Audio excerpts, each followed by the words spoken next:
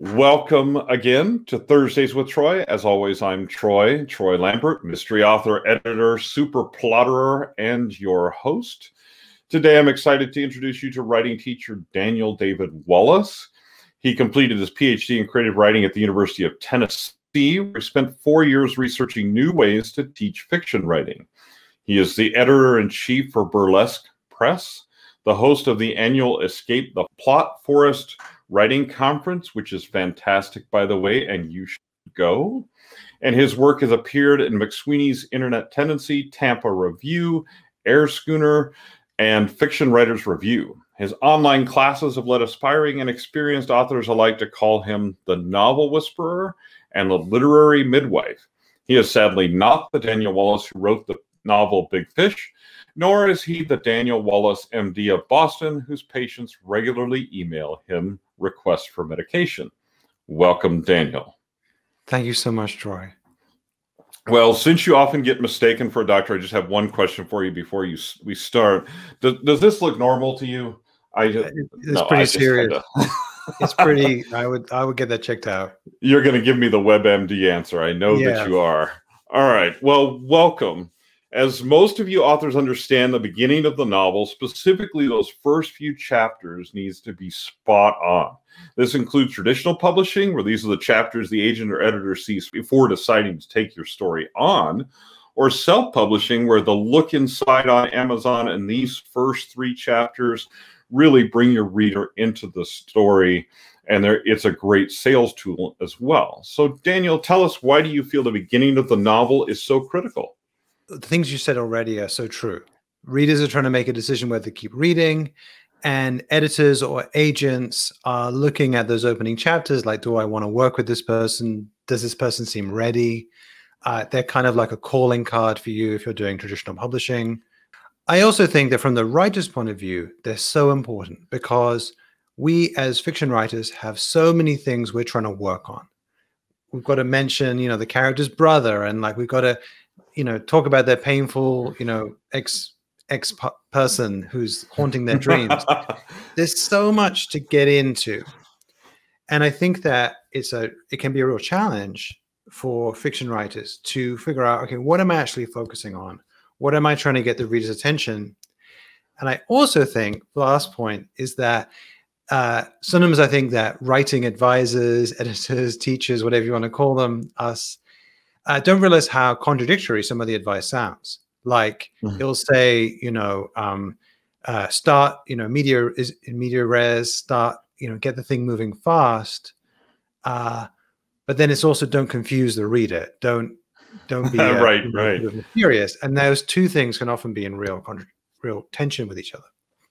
Right, exactly. I actually asked somebody a question like that just recently in an interview and said, hey, how confused should the reader be? And they're not confused at all, but you got to start fast. So you're absolutely right. Tell us briefly, we'll dive deep here in just a minute, the basic concept of the character's project and how that kind of came to you.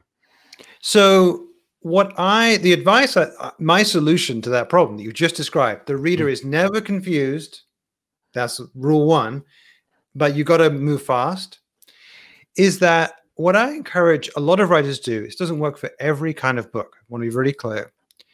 And it doesn't, and I think it's less useful as you get deeper into a series. But particularly if you're working on a book with us, the first in the series, or it's a standalone book, I really think that focusing on the character's project at the beginning, the thing the character wants and is trying to achieve, is your solution to that problem.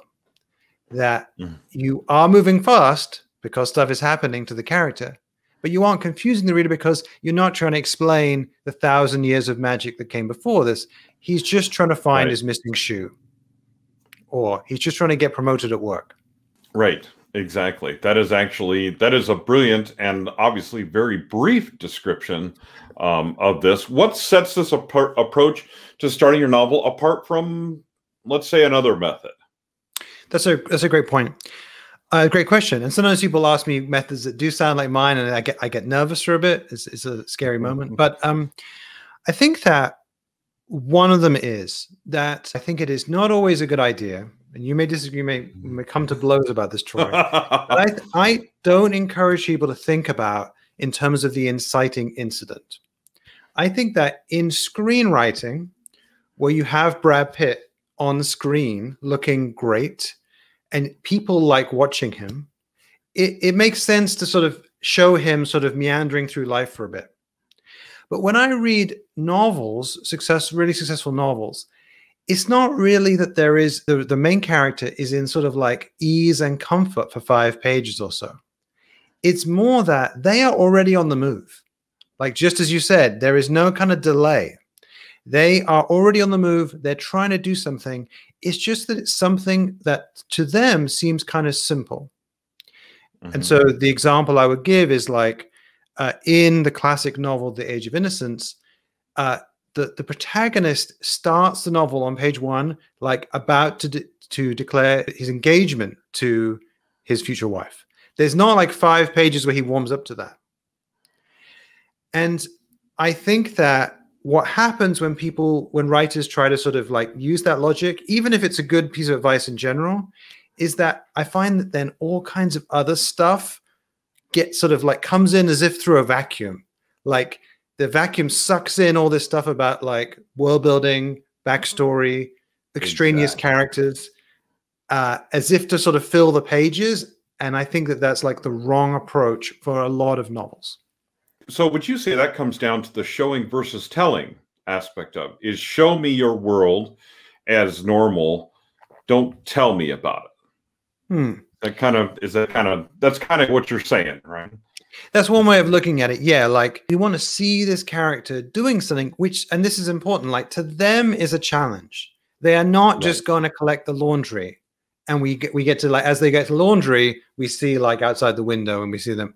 It's to them they are already in a story, and they're already kind of like anxious, nervous. They're out of their comfort zone. And they are trying to do something that is like they haven't done before. And this is all on page 1. An example would be, if I can keep going. Oh, you betcha. Like, so the very first Jack Reacher novel is like a wonderful example of this, that what he thinks he is doing is sort of traveling America, going to these sort of odd places, in particular, going to this strange little town that he's never been to before to find an obscure news about an obscure musician. And that could be for some people all the novel.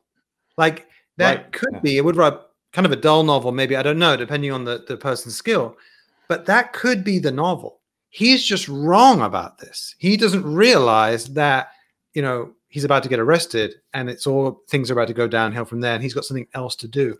He's not just going to take the video back to Blockbuster. He is, he's trying something that's a challenge. And I think that's a crucial part of it. That's exactly what I think we want to lead into is basically the protagonist begins a story in opposition to the real plot.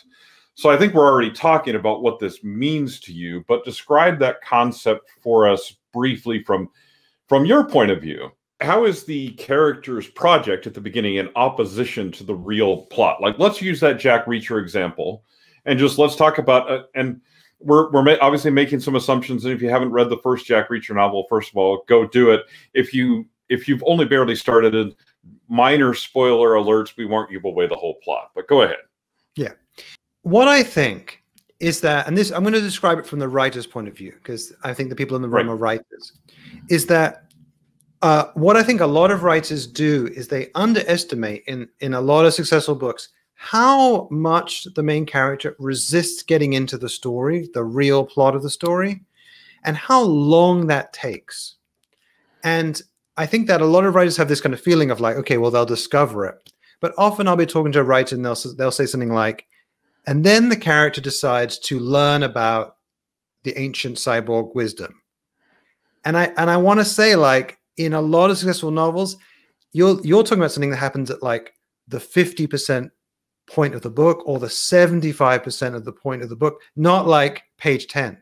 Right. That your character should hate cyborg wisdom for like a large portion of the story, unless you're trying to do something different, or it's like, you know, book 10 of the series and it's a different kind of thing. And with Jack Reacher, he really does not want to find out what is going on in this town. And there's a great scene, it's not a spoiling, but where he's basically like stuck with someone else. And the guy's like, I'm going to tell you exactly what is happening. And Jack Reacher says, don't. Do not tell me. I don't want to hear it. I don't want to learn. Leave me alone.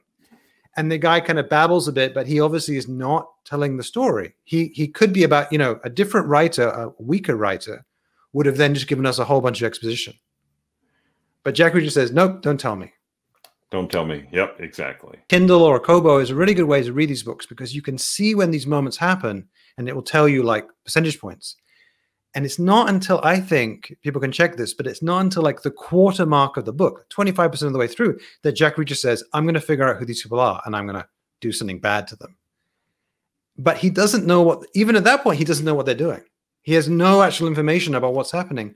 And I don't think he even starts to get that sense, you know, until we're about halfway through the book.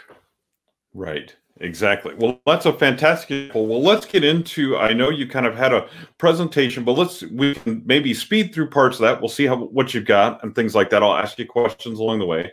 And then we'll kind of get into using Plottr to do exactly what you're talking about. So go for it. Go ahead and share your screen and I'll ask you questions along the way. Let me add it up here. Great.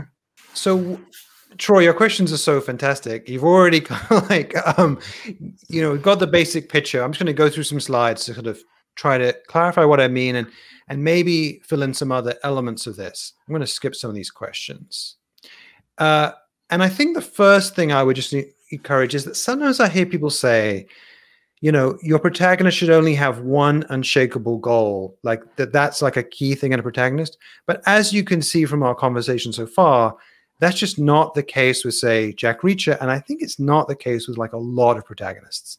That when we meet them, they already have a goal. They're trying to get it. And the drama of the beginning of the novel, or even the first half of the novel, is seeing them slowly sort of change their mind.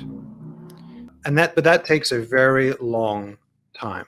If we have enough time, Troy, I'll just give my rather fancy example from Shakespeare.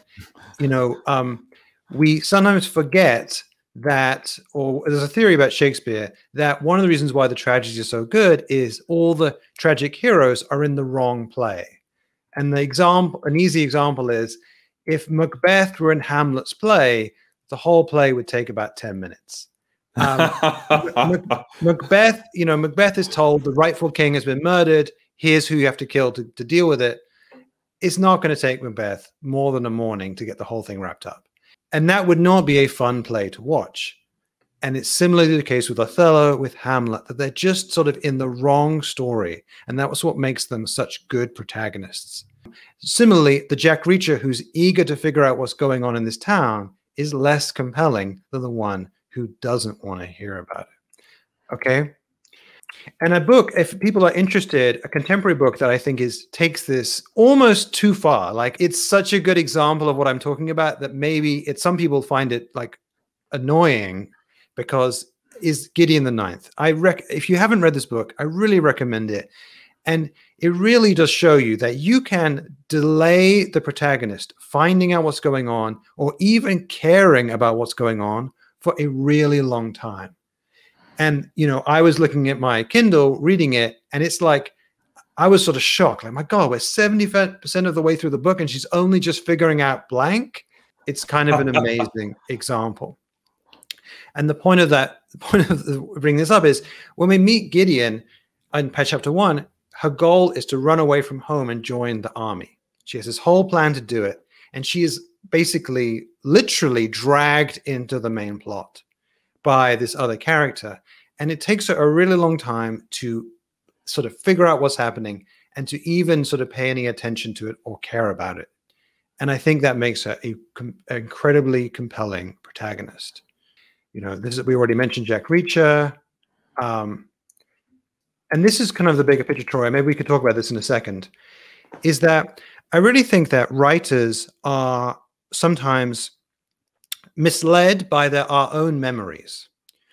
You know, if I ask you about a book that you really love, Troy, and you start telling me about it, almost certainly you will be telling me about the stuff that happens in like almost all of it will be in the second half of the book. The cool parts, the battles, the revelations, the stuff you understand of the book after you've read it. But this is misleading to us as writers, because when we were reading the book, we didn't actually know any of that stuff. We didn't know about the conspiracies. We didn't have any battles maybe at the beginning. All we were doing was following a person around. And we liked that person and we saw them struggling. And it's that drew us into the story. And that's what I don't want to say got us through the first few chapters, because it wasn't a struggle to get through them. That's what brought us into the tale. Right. It led us through the first few chapters, not necessarily, we weren't pushed through. We didn't have to force our way through. We were just led through because we were interested.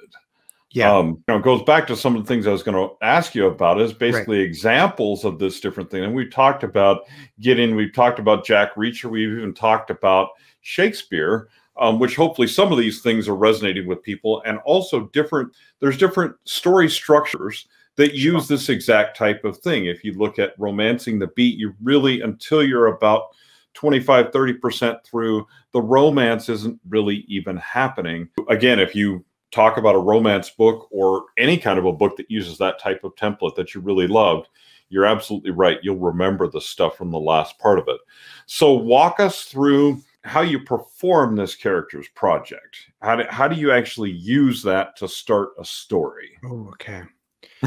Here's how you use it. What I would suggest to everyone is that the character, but I think that it's a really good idea to come up with something that the character is focused on when we meet them, and which they can pursue in those opening chapters. And this is where some people get this wrong. They think that what I'm saying is like the character should want things. And that's not really what I'm getting at. Of course, the character should want things. But the point is that whatever the character's focus is, that's what the opening chapters are about. We're not watching someone sort of dream about, I don't know, moving to Spain, and then on page 2, they get invited to become, a super agent. It's rather that they have some kind of opening or threat, opportunity, chance to do the thing they want, and they're taking it. And so we're watching them sort of pursue their mission in the opening scenes, chapters, however you plan your story. And what we're also doing is that as they do this, we're dropping hints that something bigger is going on. And those hints will get more and more obvious, compelling, emotionally involved for them as the story develops. So that by the time you get to like that 20, 25% of the way through the story, they are now ready to make this kind of choice to pursue this other thing that's depicted on the front of the book and the back cover. Can I show you this next part? Yes, absolutely. And so this, of course, is Plottr. And what I've got here is chapters. I sometimes rewrite this when I'm working with people, and I'll do this with just scenes, because it doesn't always have to be chapter by chapter. But this was imagined a fairly short chapter, I would say. But that what you're watching in chapter 1 is the character trying to do this thing, their project. And hints from various ways, I don't know, stray lines of dialogue, clues that don't add up, odd comments, an interesting tarot card reading, that there's something bigger going on. What we see usually is that the character is not succeeding to do the thing they want, that their project is like, in a sense, not working. And that's why I talk about these failures. They're trying to get to pass the audition to join the dancing club in their town, and they're not succeeding. As they do this, they're picking up this sort of information that, like, there are vampires in the town terrorizing people, and they need to figure out a way to defeat them. But we're watching them make this progress, and they're not succeeding to do it. Right. So in your example where the person is trying to move to Spain, let's say as the first chapter, really what the important thing would be is that something stops them from moving to Spain. And maybe that something is then a hint at our real plot. Mm-hmm. That'd be a good example. Yeah, I think that different stories will handle the interconnection between these elements slightly differently. It might be that the character is just sort of destined to fail at this thing, and they start to realize, wait a second, if I learn about this cyborg wisdom, that will help me get to Spain. And that's kind of like a way through. Other times, it's like the sort of evidence piles up that there's something bigger amiss, and they have to kind of turn their attention to it. A good example of this is, the first Harry Potter novel, which remains a good example of plotting. Harry Potter's got this very clear goal once he's heading to wizarding school, which is to blend in, to be liked, to be popular. And what he keeps getting hinted at is that's not what is going to happen.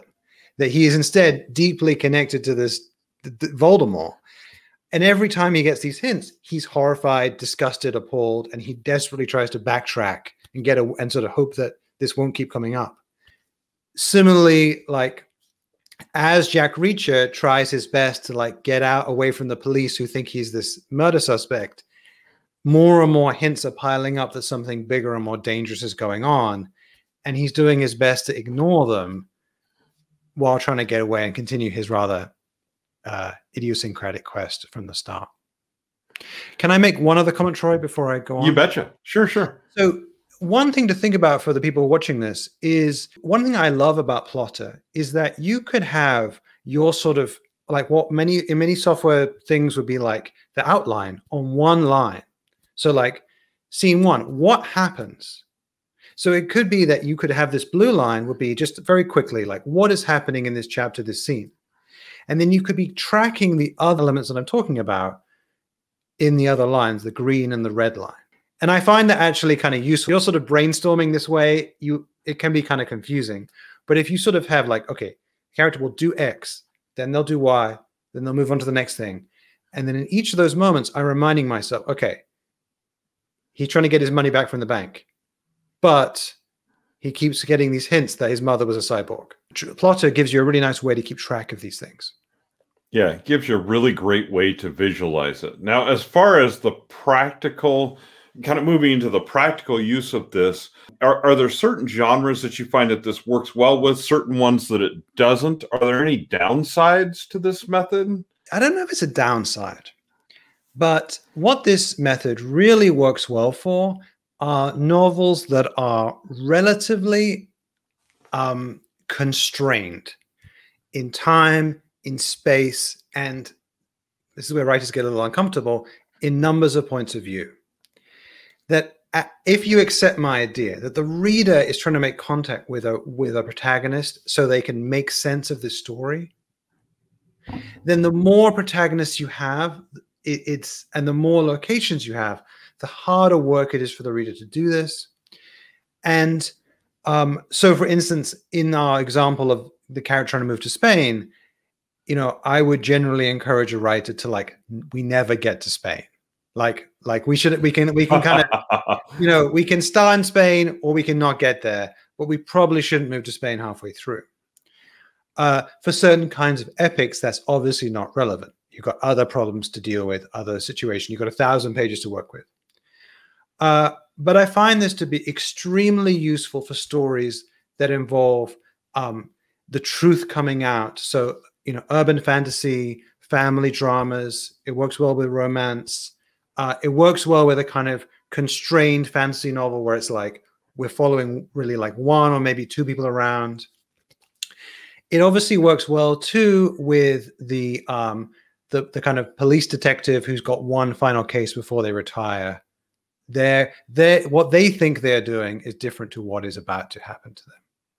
Right. So the quest or the epic journey might not be the easiest to use this for. Your epic science fiction or your epic fantasy might be a little bit more of a challenge for this type of approach. But I will say that if people like Brandon Sanderson's work, you can see his books behind me on my bookshelf.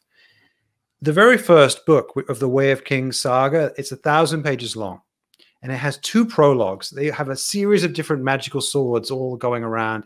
There's lots of magical stuff. But once we get to chapter like 1, where we meet the protagonist, it is remarkable that Sanderson stops giving us magical swords for hundreds of pages. And instead we see two people trying to do a project. One guy is trying to just survive this slave convoy he's got trapped in, and the other is trying to get a job with a very intimidating woman. And we watch them doing that for a very long time.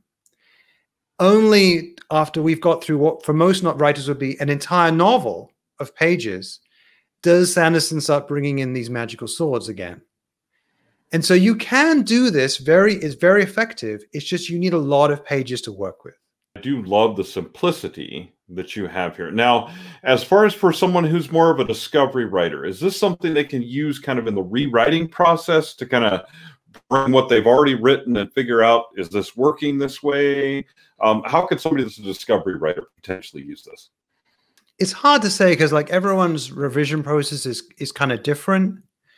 But looking at moments where you've been writing for a while and trying to look back at the beginning and saying, am I writing some of these revelations, these reveals, this information about the story for myself so I figure out the story?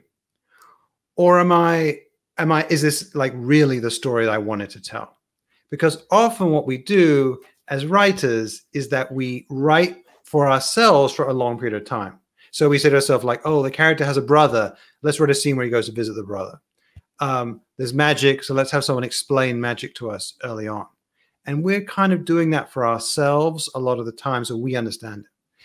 And so what I would encourage that person to do is look at stuff and say, like, you know, very clearly, I'm not saying the kill your darlings thing. I'm saying, can we push this forwards into the book?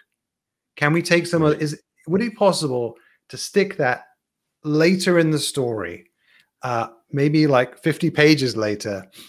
And if we did that, could we have more time for the thing the character was trying to do at the start? That's actually brilliant. So I'm going to ask you another couple questions. Do you have like a certain template that you put this up against as far as like a plot structure?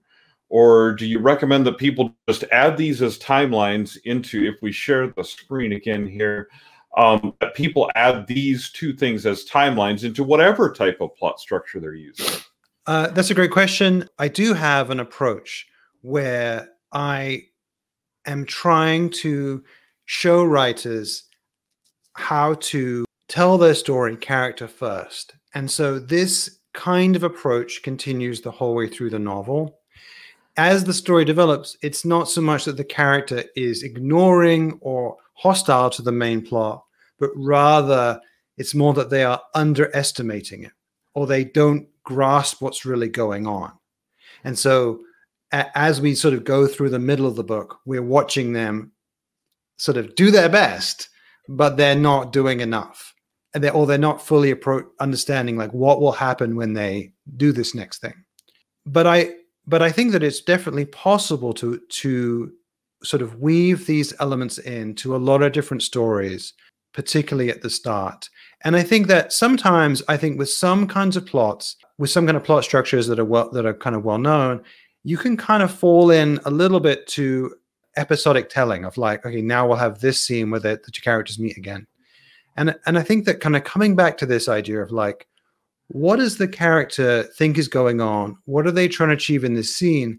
But what's like coming down the road for them is a nice way to kind of get it back. So you're really like telling a story and not just say like creating another, I don't know, meet cute scene that you feel like, you know, you need to create.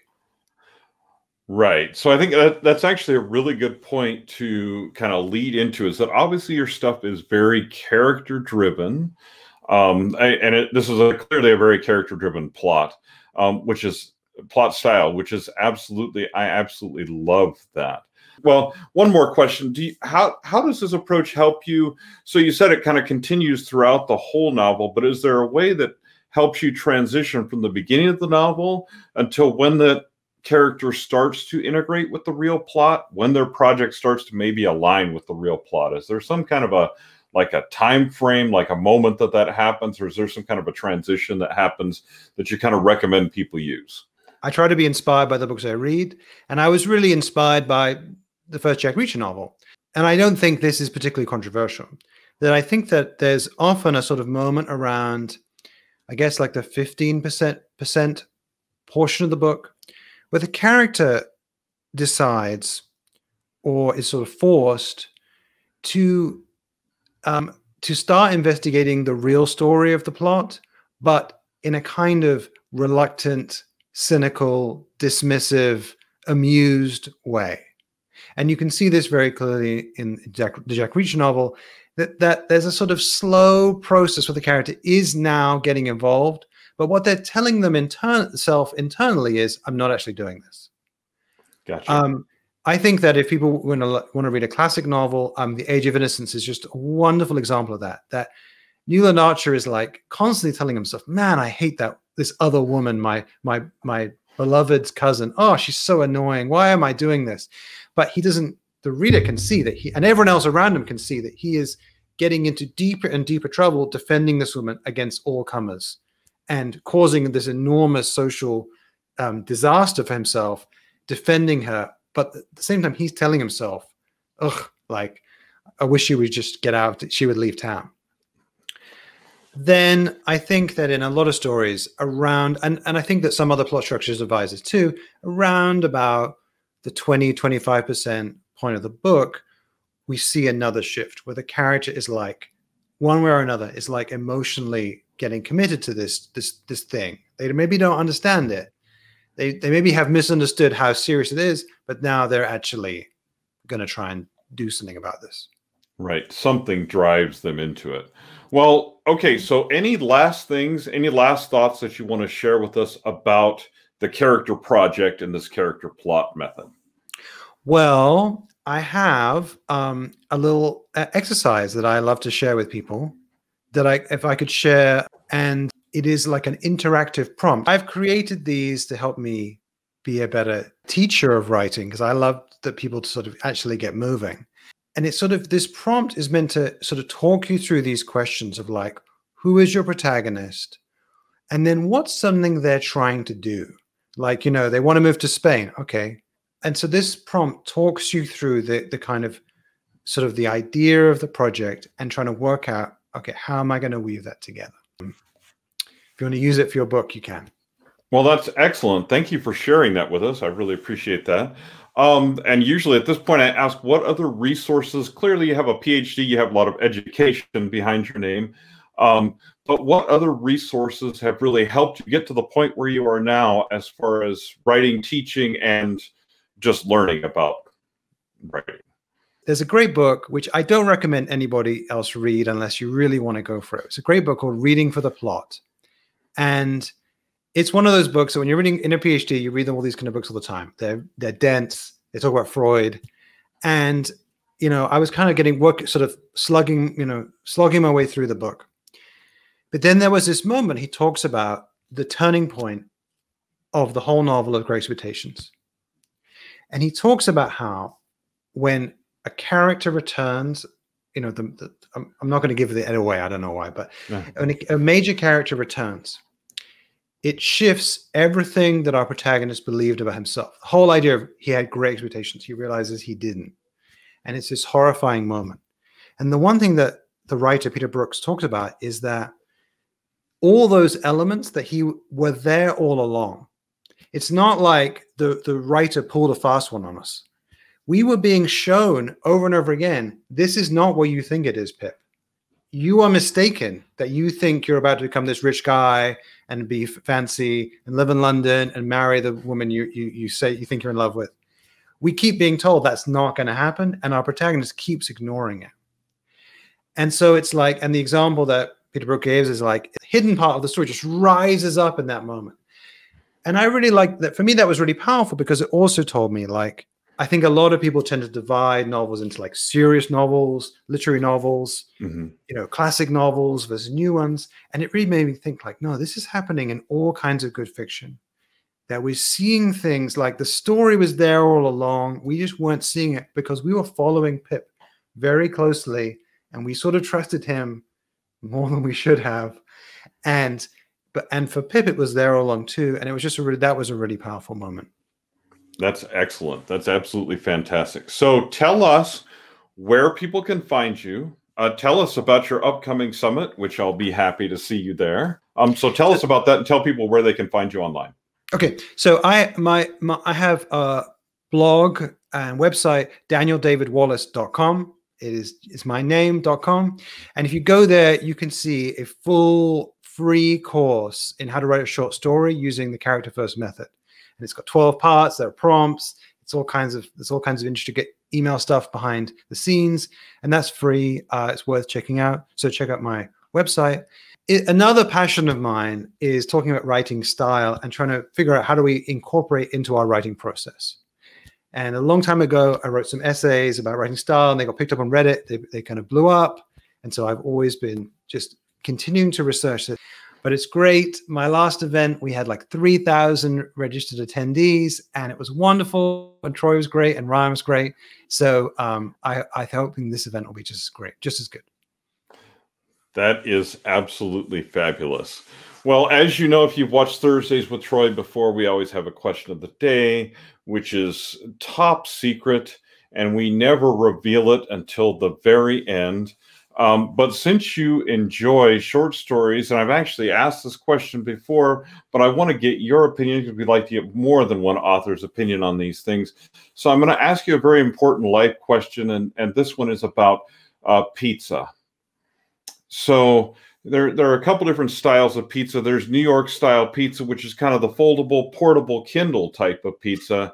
And there's the Chicago style deep dish of pizza, which is like the Brandon Sanderson novels behind you. It's meaty, filled with good stuff, very heavy, but you could injure yourself if you're reading it in bed at night and fall asleep. So your preference, Kindle pizza or Sanderson pizza?